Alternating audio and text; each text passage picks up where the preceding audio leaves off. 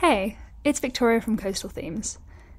In part 1 of Figma to Framer, we went over preparing your files from Figma and importing them into Framer and dealing with a few of the issues that appeared. In this video, I'm going to go over 4 different issues you may come across and limitations when importing from Figma to Framer. The first one is styles.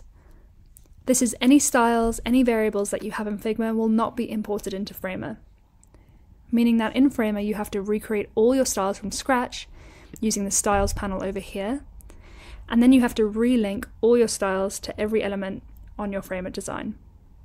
This can be quite time consuming, so it's good to bear this in mind when you're importing over.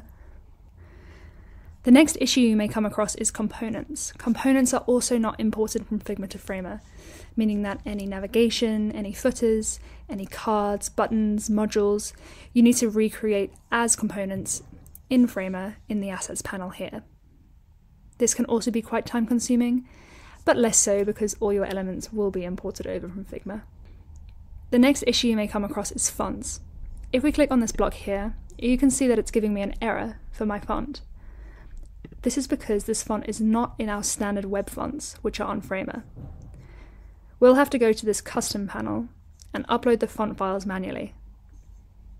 The font, however, which is linked and is on your computer, will show as preview. It will also show when you click preview up here, but when you go to the web and publish your site, you can see that it just defaults to regular sans serif text. Finally, we have drop shadows and gradients. In part 1, you saw that we had a custom gradient on this customer success element here. I had to change this to a solid block of color because the gradient, which was inline in this text, did not import from Figma to Framer. So just be careful when you're importing gradients and where they are placed in your layouts, as it may not import over. And finally, we have drop shadows.